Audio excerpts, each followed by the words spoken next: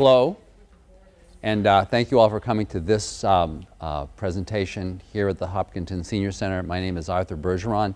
I do elder law, for those of you who haven't been in one of my presentations.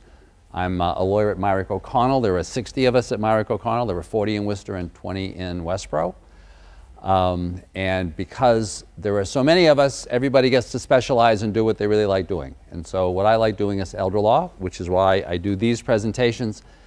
These larger presentations are really meant to supplement the fact that I actually come here and actually give legal advice to people free if anybody decides to come to the Hopkington Senior Center.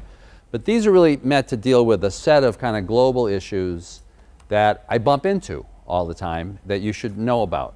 And one of those is this tension that often exists between people who are trying to do planning for asset protection purposes, typically because they're concerned about mass health and about qualifying for mass health in the event that somebody needs nursing home care, and people that want to minimize their taxes. So I always talk about my same couple, my friends here, Frank and Mary, and their kids, Peter, Paul, and Mary Jr., and they have a very simple goal in life. They want to live in they got their house, they want to live in their house till they die, they want to be buried in the backyard.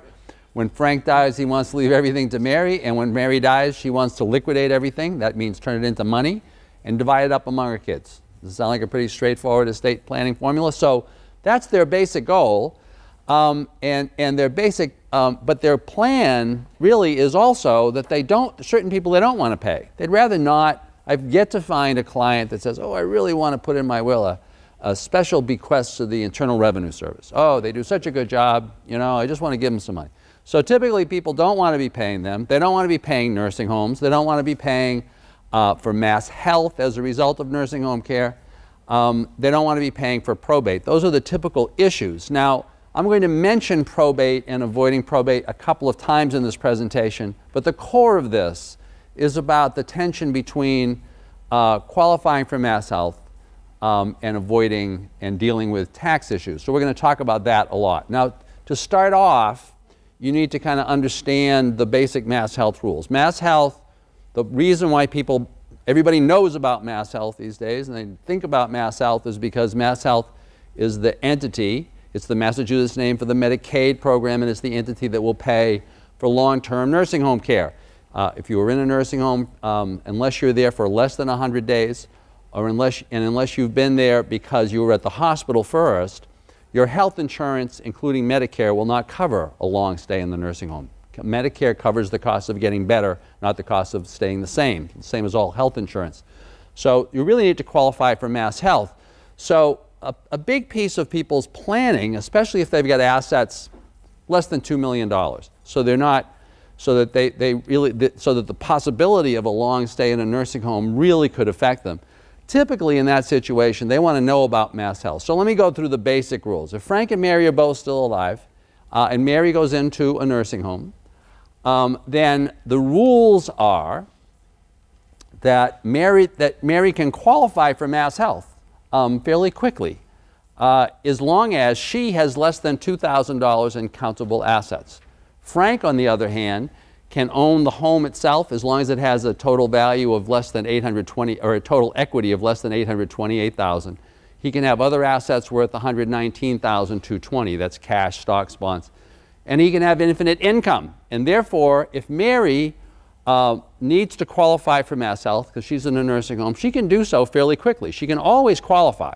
What she has to do is she has to transfer all of her assets to Frank, and then Frank can keep the house as long as the equity is less than $828,000, which applies to most houses around here. I do presentations in Nantucket where it applies to like no houses in Nantucket. Everybody's over that number. But here, most of the houses that covers it.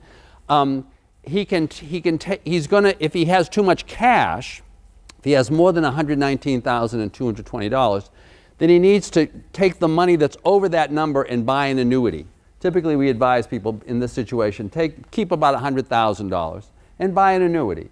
And as long as that annuity is for a term that is shorter than Frank's actuarial life expectancy, which is not based on his health at all, it's just based on a chart. There's a mass health chart. This is the government. This is a chart, right? So if he were 85, for example, his life expectancy would be about 6 years, his actuarial life expectancy. as long as he's buying an annuity that calls for equal monthly payments over a term that is shorter than his actuarial life expectancy, then the purchase of that annuity in any amount is a legitimate conversion from an asset to an income stream. And so even if they have $1 million in cash or cash equivalent assets, if he buys this annuity and gets his remaining cash below $100,000, Mary immediately qualifies for Mass Health. Now, the annuity interest rates on these annuities are terrible, just terrible. It's like 1% at this point. As a matter of fact, no one would buy one of these annuities unless you're doing it in order to qualify for Mass Health. They're actually called Medicaid qualifying annuities. If you call the insurance companies, that's what they're selling you, right? It's something that will allow you to qualify for Mass Health. So the point is, Mary could qualify for Mass Health. So if this was their asset situation, for example, so they own a house that's worth $300,000, and he's got an IRA worth $150,000, and they've got an annuity worth $100,000, and then their bank accounts are worth $100,000. So they get total assets of $650,000. So in this case, that's what they could do. He would transfer the house to Frank. We'd transfer all the money to Frank. Frank would keep about $100,000 out of that $550,000, or excuse me, out of the $350,000 that he has. He'd keep $100,000, buy an annuity for the other $250,000, and the day after he buys that annuity, Mary qualifies for Mass Health.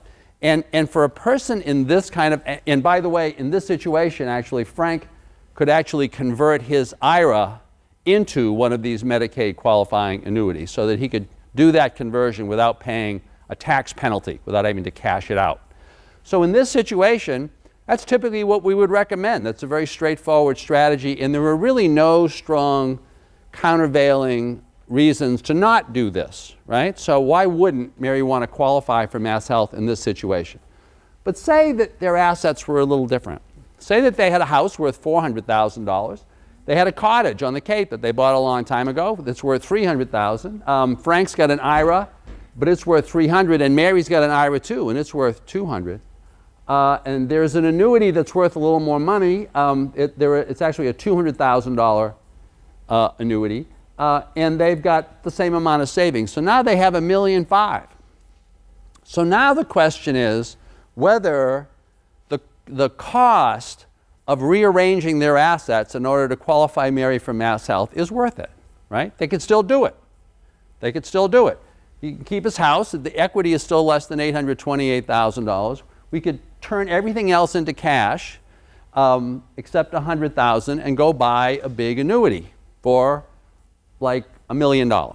You can do that. I bought $1 million annuities on behalf of clients and to qualify the other spouse for Mass Health. The question is, do you want to do that? And that really is related to some tax considerations. And by the way, here at Frank and Mary's income, that's going to be important as we talk about this some more. Frank gets Social Security of $2,000 a month, so $24,000 a year. Mary gets half of his, $1,000 a month, $12,000 a year. The cottage generates some money, right? They use it sometimes, but they rent it out, so it's $10,000. Frank's IRA generates, there's a required minimum distribution every year of $3,000, and Mary's is $2,000, and their annuity is giving them income of $4,000 a year. So their income is $55,000 per year right now, okay? So now we're going to talk, so there are, what do Frank and Mary need to know in order to figure this out, right? And as I had mentioned earlier, this presentation, because it's really all about balancing out what is the best economic decision, inevitably involves a lot of math, right? So we're going to kind of play around with some math here. I'm not telling you what necessarily the right answer is, but just what the questions are that you have to ask. So to figure out this kind of balance, you do need to do a couple of things. You need to first of all, Frank and Mary need to do a kind of an income analysis about their income, right? Because if the cottage is generating $10,000 a year, and they need to sell that cottage in order to get the cash to go buy the annuity because they can't keep the cottage, right? Well, then they're going to lose that, right? And then the annuity, remember, is paying them an income per year, and if they sell that annuity to put all the money into one big pile and buy this Medicaid qualifying annuity, which only pays 1% per year, they're going to be losing some of that income. And then regarding the IRAs, if Mary has to cash in her IRA, because remember in this example she has an IRA as well as Frank, she's going to have to pay the tax on that. and then shift the money over to, before she shifts the money over to Frank before he buys this annuity. So you've got to kind of figure that stuff out. So a lot of this really involves doing a tax analysis. So we're going to talk about the three kinds of taxes that would be of concern here. Once again, there are their assets. This is Taxes 101. First, we're going to talk about income taxes, and then about capital gains, and then we're going to talk about estate taxes. And we're going to see how those all kind of fit into these particular issues. First, income tax. The federal marginal tax rates. Now, we all kind of have heard of this. Some of you actually know this stuff, but most people, including me, you know, if you're doing your tax return and you actually have to do it yourself, you just figure out your income and you go to the table and there's the amount and you pay the tax. So there's actually a way that that gets figured out, and that is that your money, your income, gets divided up into little chunks, and each chunk gets taxed at a different tax rate. So there's the chart, the magic federal chart of what those rates are. So your income tax rate on all of, if you're married filing jointly, on all of your income below $18,000 is only 10%, right? That's not bad, right? On the next, on the money between $18,000 and $75,000, it's only 15%. Only when you start getting above that, so 75 to 150, it's 25%. 150 to 230, it's 28%. It keeps going up, right? Now, the reason why this is of significance is we know Frank and Mary's income is $55,000. So basically, the way the government would look at that money is they take the first chunk, the first $18,050, and tax that at 10%. They take the rest and tax it at 15%, and there's their tax bill. Now, once again, this assumes that Frank and Mary have no deductions and no exemptions, right? Because otherwise it just gets too complicated to talk about it, right? But so that's kind of how the federal income tax works. And then the state rate, we're going to round. We're going to say that the state rate is 5% just because it's going to be easier to do the math. So that's income taxes. Now, capital gains taxes. A capital gains tax is a kind of income tax that is paid only on a certain kind of income. It's the income that you make if you buy something for a little bit and you sell it for more, and you keep it for at least a year. Then the tax that you pay at the time of the sale of that item is called the capital gains tax, and it's based on the capital gain that you have. Now, how much is that capital gain? Well, let's see. What if Frank and Mary wanted to sell their house? Remember, their house is worth $400,000? So let's make some assumptions. The capital gain on that house, there's a formula for it. It's the adjusted sales price. That means the sales price minus commissions, minus legal fees, blah, blah, blah, right? The adjusted sales price minus basis. What is basis? The basis of a piece of property is what you bought it for plus what you paid in significant improvements to the property. What is significant? Talk to your accountant about that, as to what it is exactly about what you put into the house that you can actually add to basis. The capital gains tax, federally, is a little bit different, but we're going to just call it 20%. That's typically about right. And the Massachusetts capital gains tax is 5%. So the total capital gains tax, pretty much no matter how much you're making, is 25%. So how would that apply to Frank and Mary's house? Suppose that Frank and Mary had paid $30,000 for their house. I have a lot of clients just in this situation, right? They bought their house forever ago, right? Before all the high-tech jobs came and all the values went up, right? $30,000, and they put $20,000 in improvements into it, which seems like nothing now, but that actually could have bought you a spare room and stuff, you know, not that many years ago. So their basis is the combination of the purchase price and the improvement. So their basis is $50,000. If their sale price, adjusted sale price, I'm assuming, don't think about commissions and the other stuff. Suppose their adjusted sales price really were $400,000. Their tax would be $400,000 minus the 50, or $350,000. And as long as they have lived in that house for 2 of the last 5 years, they get a special capital gains exclusion, not by virtue of being old, but by virtue of having lived in the house that they own for 2 of the last 5 years. And that exclusion is $250,000 apiece for a total of $500,000. Now, I want to mention this 2-year thing because although we're going to see this in some other examples, many people, many older folks, will transfer an interest in their house to their kids because they want to protect the house for mass health purposes, because they know if they transfer an interest in the house and typically keep a life estate and wait 5 years, that that interest that they transfer to the kids is not going to be counted if they need mass health care or if they need to qualify for mass health. However, if they decide they want to sell their house, and so they tell the kids, well, would you give us back that remainder interest, you know, so that we can sell our house? And the kids say yes, assuming the kids say yes. Now they've got to live in it for another 2 years if they want to get the capital gains exemption, because they have to have lived in the house and owned it for 2 years prior to the date that they sell. So anyway, in this case, we'll assume that they've done that. So the sales price was $400,000, the basis was $50,000, the capital gain is $350,000. If there wasn't their house that they had lived in for 2 years, the capital gains tax would be 25% of that number, or $87,500. That's a big number. But because they'd been living in it, right, they wouldn't pay any tax. Now, suppose Frank dies, and then Mary goes to sell the house. Well, what happens in that case, it's important to kind of understand this concept. When Frank and Mary bought that house for $30,000, well, technically, for tax purposes, they each got a basis in that house of $15,000. Frank got $15,000 and Mary got $15,000.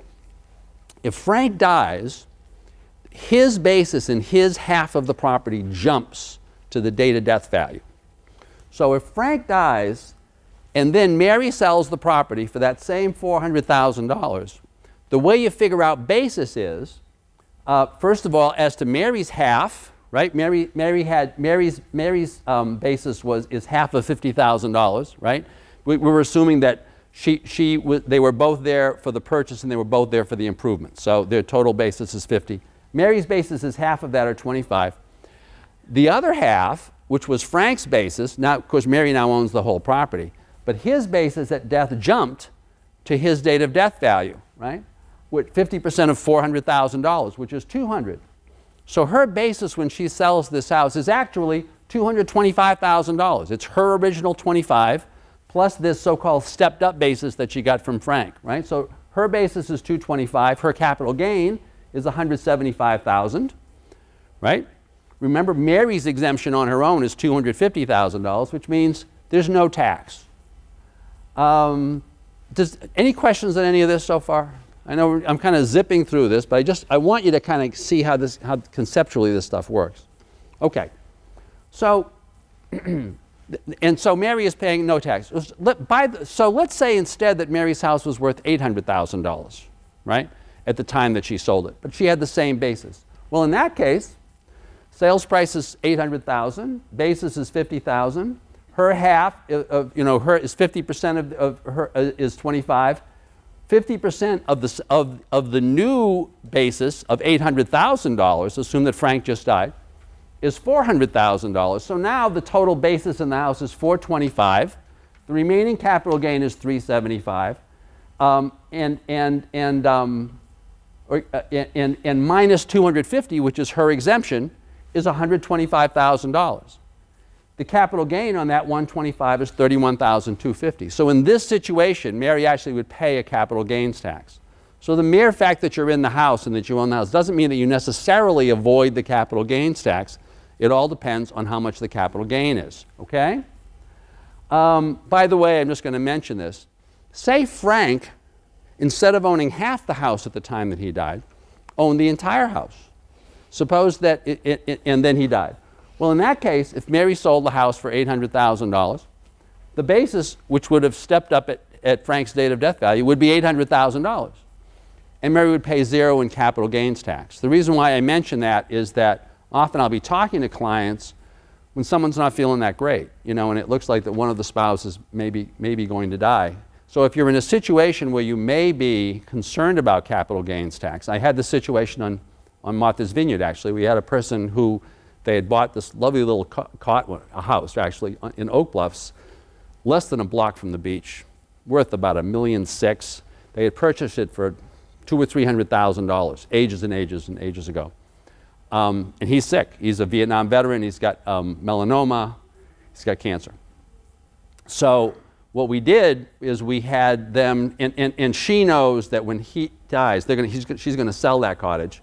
They live in Pennsylvania. She's going to move to Florida for the winters and stay in Pennsylvania. So we transferred the property to just him. And that deed got recorded actually 1 year ago this week. Now, the IRS is aware of this issue that, you know, if one spouse owns the property at the time of death, you know, the basis is 100%, it goes up to the whole value of the property. And so they said to themselves, wait a minute, you know, people are going to play around with this, which of course they did. And so they put in a rule that said that in order for Frank's basis to have jumped to the entire date of death value, he has to have owned the property himself for at least a year. So we transferred the property from the two of them to just him a year ago this month, right? Which means as long as he lives until Thanksgiving, if he then dies, Mary can sell the property in Martha's Vineyard capital gains free, right? If he dies before the year, Mary's capital gains tax is going to be about $250,000, right? So you should just be aware, you know, if there may be part of your planning may be, you know, if somebody is sick, to actually transfer property into the name of the person who is sick. So one more example. What happens if Peter, Paul, and Mary inherit the home now from Frank and Mary or from Mary? Well, once again, going back to the original sales price is $400,000. The tax basis in the property after both parents have died would have jumped to the date of death value, so the kids get sell the property tax-free. So there is an incentive, oftentimes, a capital gains tax incentive, especially if you've held property for a long time and the basis is really low, to save it until you die, which really is kind of balanced off against any incentive that you might have to sell it in order to qualify for mass health or for some other reason. So now you've got the capital. Any questions so far? Any of this part? Okay. So now we're going to talk about one more concept that's related to this, which is called depreciation recapture. And this has to do with the cottage. This has to do with the cottage. So there's Frank and Mary's cottage. It's on the Cape. They bought it for like peanuts, right? A long time ago. They would always use it, but they would rent it for most of the year so they could take a write-off, right? What does the write-off mean? It means that they'll earn some money in rent, but the amount that they pay in taxes is the rent minus their expenses and minus depreciation. What is depreciation? Depreciation is an amount equal to a percentage of the value of the cottage plus the improvements, which they actually are required to subtract every year that they declare that they've earned income on this property. That's called depreciation. Now, the interesting thing about depreciation, though, is that once the property has been depreciated, if you go to sell that property, as to the amount of the property that's been depreciated, you pay tax not at the capital gains rate, but at the ordinary income rate, right? That's called depreciation recapture. Because the idea was that otherwise, before this happened, this was the big incentive to buy real estate, buy income-producing real estate, is you depreciate down the property, and therefore you're not paying tax on the income you're making. But then, and you're saving money at ordinary income rates, and then when you go to sell the property, you're only paying tax at capital gains rates. So everybody was making money on this differential. And so this capital gains recapture was meant to kind of avoid that. So we're going to talk about the cottage. Say that they bought the cottage for $100,000, and they put another $100,000 in improvements into it, and they've had it like forever. And so they've depreciated the property down. The depreciation table, you depreciate at a certain percentage of the value of the property or of the basis of the property, and the maximum length of the depreciation is less than 30 years. So we're going to assume that they depreciated this property down to zero. So now let's look what happens if they sell. If they sell for $300,000, their basis in the property is zero, because while they had bought it for $100,000 and put $100 into improvements, they depreciated that all down to zero. So their basis is zero. But their gain gets divided up into two separate piles. The pile that is depreciation recapture is $200,000. The rest gets taxed at capital gains rates, right? Remember, the capital gains rate is 25%.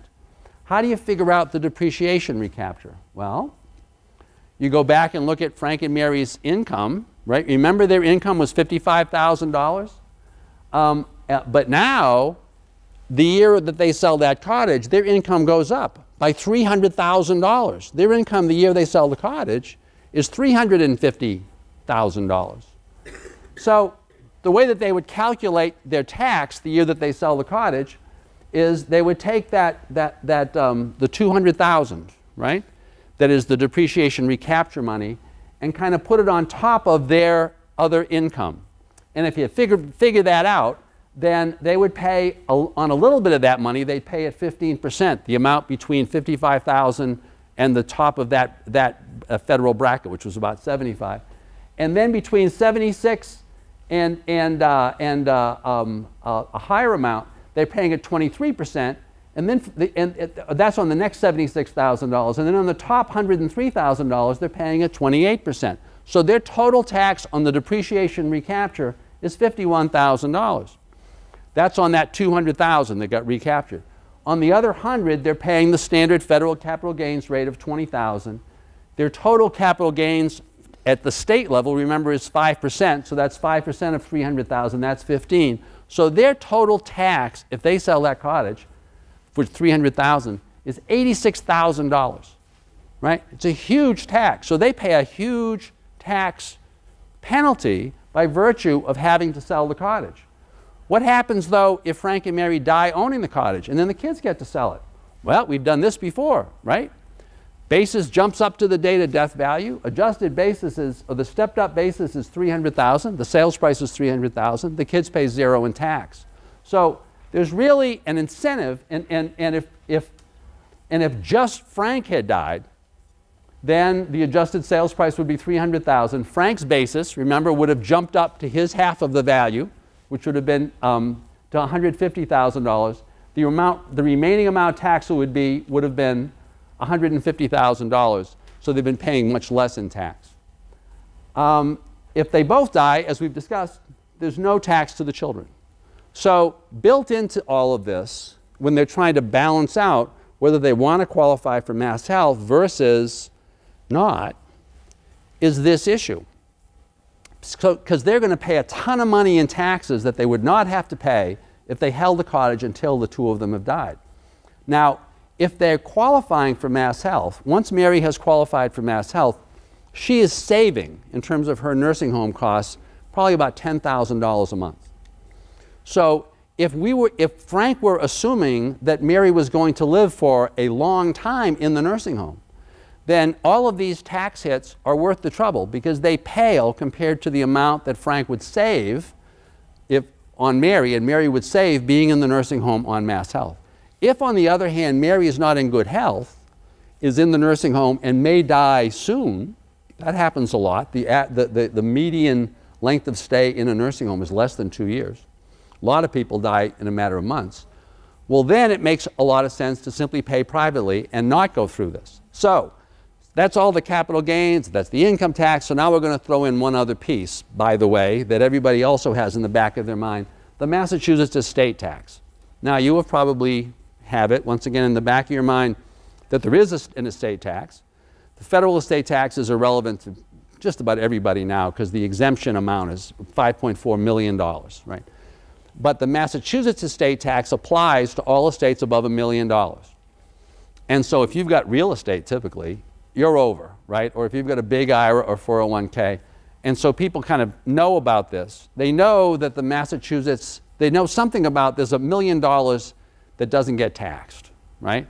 And so we're going to talk about that a little bit so you can understand how that works. So the Massachusetts estate tax actually applies to all estates having a value of more than $40,000, $40,000. Reason for that is, historically, the Massachusetts estate tax, like the federal estate tax actually, were created in the early 20th century. People were concerned about accumulated wealth, very much like now. People were concerned about, these families accumulating gigantic amounts of money. and then simply passing it on to their kids tax-free. And so you had these kind of huge bastions of wealth. And so the idea was that, while certainly you deserve to keep the money you earned, at the time you died, the government was going to capture some of that, right?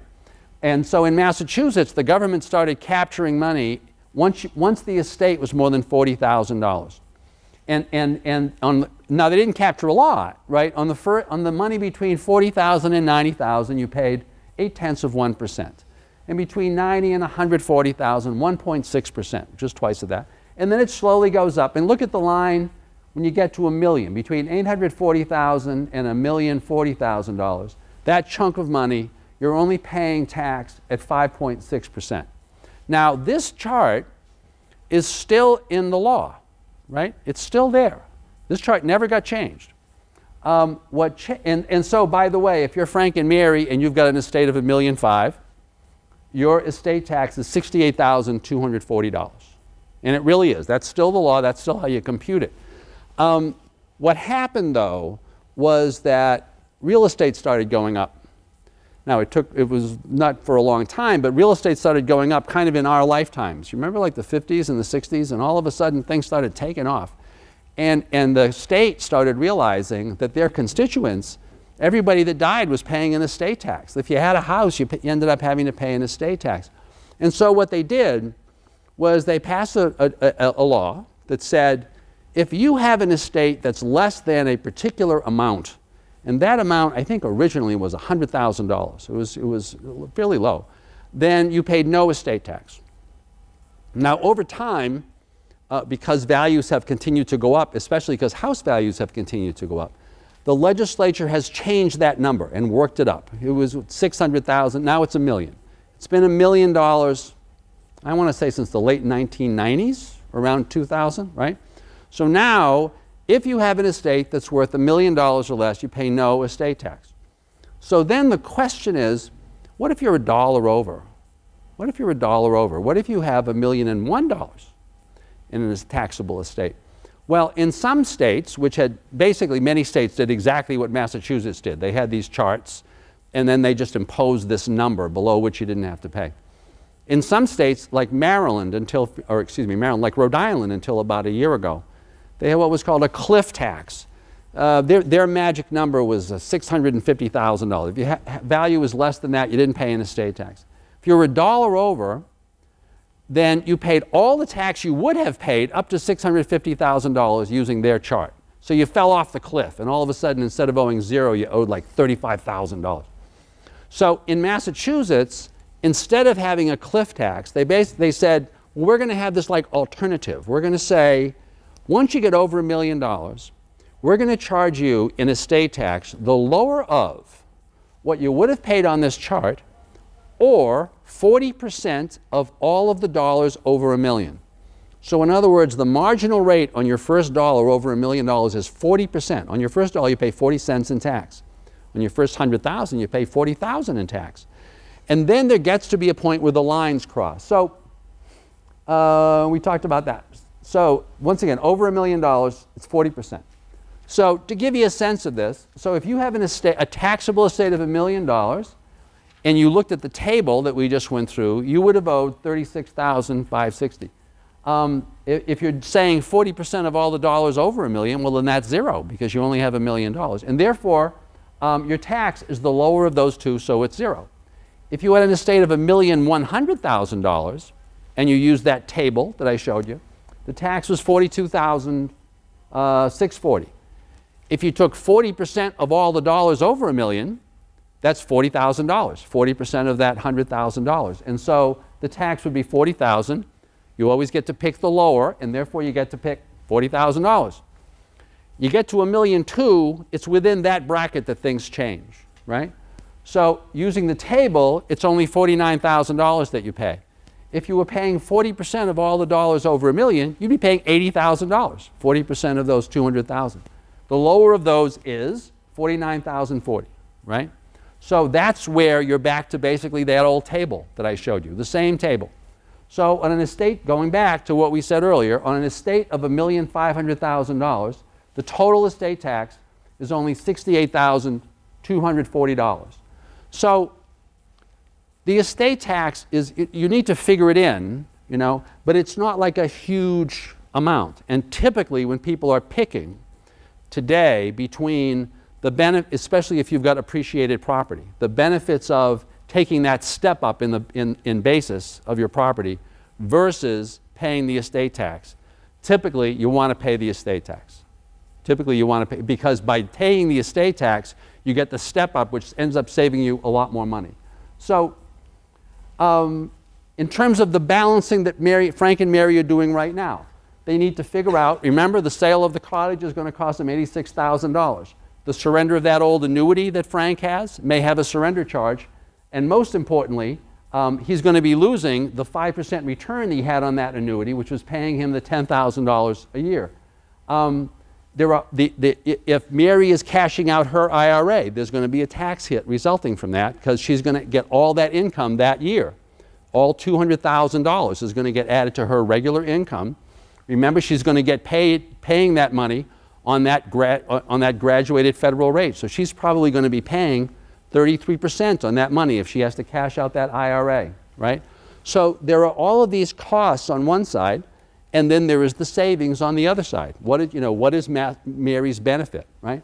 So that's the kind of, and that's the kind of comparison you need to be making when you're trying to figure this stuff out. Finally, in terms of their pre-crisis planning. So Frank and Mary are coming in and they're saying, well, you know, we'd like to be sure that if one of us needs nursing home care, we're going to be safe.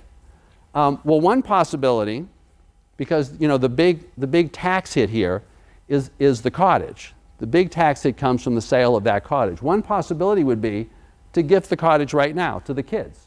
Now, the problem if they just give the property to the kids is that they are giving, if you make a gift to someone of appreciated property, whether it's stock or real estate, you're giving them your tax basis. So in this case, if they're giving the kids their very low tax basis in the cottage, these kids, and when the kids sell the cottage, basically, they're each going to get a third of the proceeds, but they're going to get taxed differently, right? Because remember, you take the majority of the money, the value in the cottage is in this recaptured depreciation. You would divide that by 3, assuming that Peter was in a high income bracket and was making $250, he'd be paying 33% on that money. Paul might be paying less if he's making less. Mary might be paying much less if she's making less money. So effectively, if they're giving the kids the cottage, they're really, in terms of the dollars involved, giving the daughter who is making much less money a much bigger gift, because her after-tax dollars are going to be much higher than her big brother who is making a lot of money. So that may not be the best strategy. There is a second possibility, which is, and we had mentioned this earlier, they could transfer the property to the kids and retain a life estate in the property. If they do that, then A, 5 years after they've done that transfer, then the interest they transfer to the kids is not going to be countable for mass health purposes, right? They keep a life estate in the property.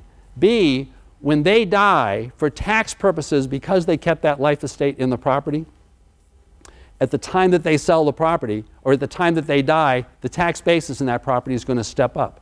So they're going to have saved all the taxes they would have paid on the property, right? By giving the property to the kids and retaining a life estate.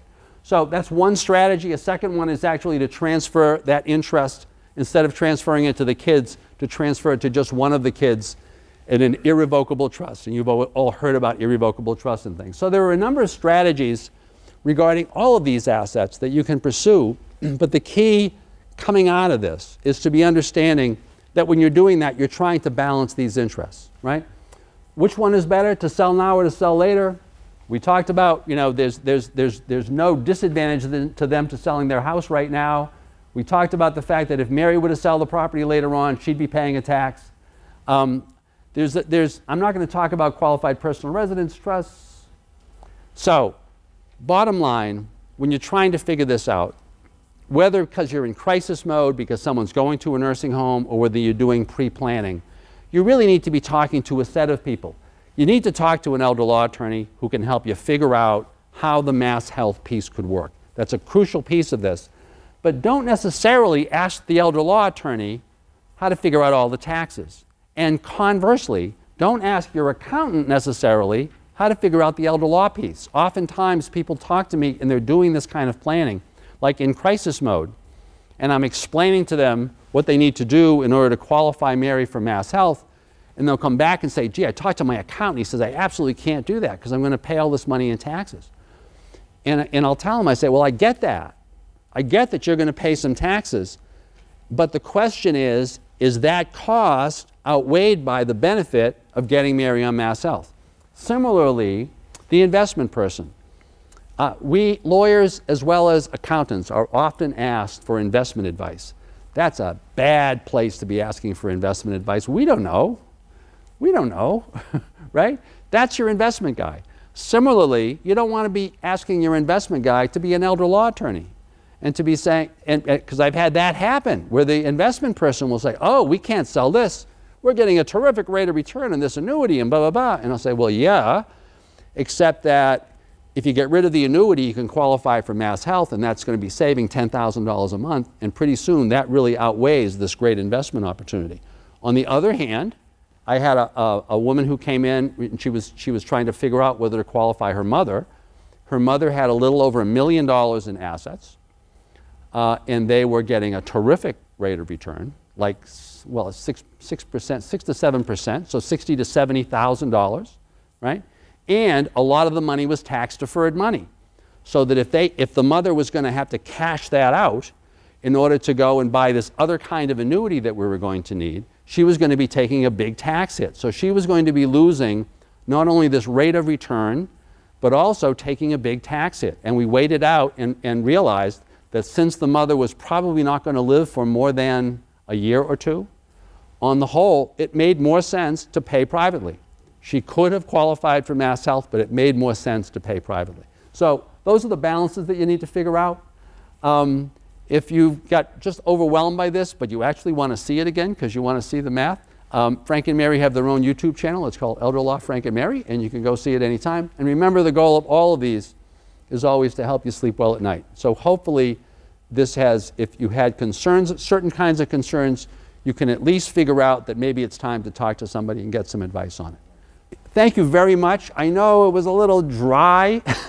It's been a pleasure being here in 2015, and we'll look forward to or in 2016. I'm getting old, you know. And we'll look forward to seeing you here next year. Thank you.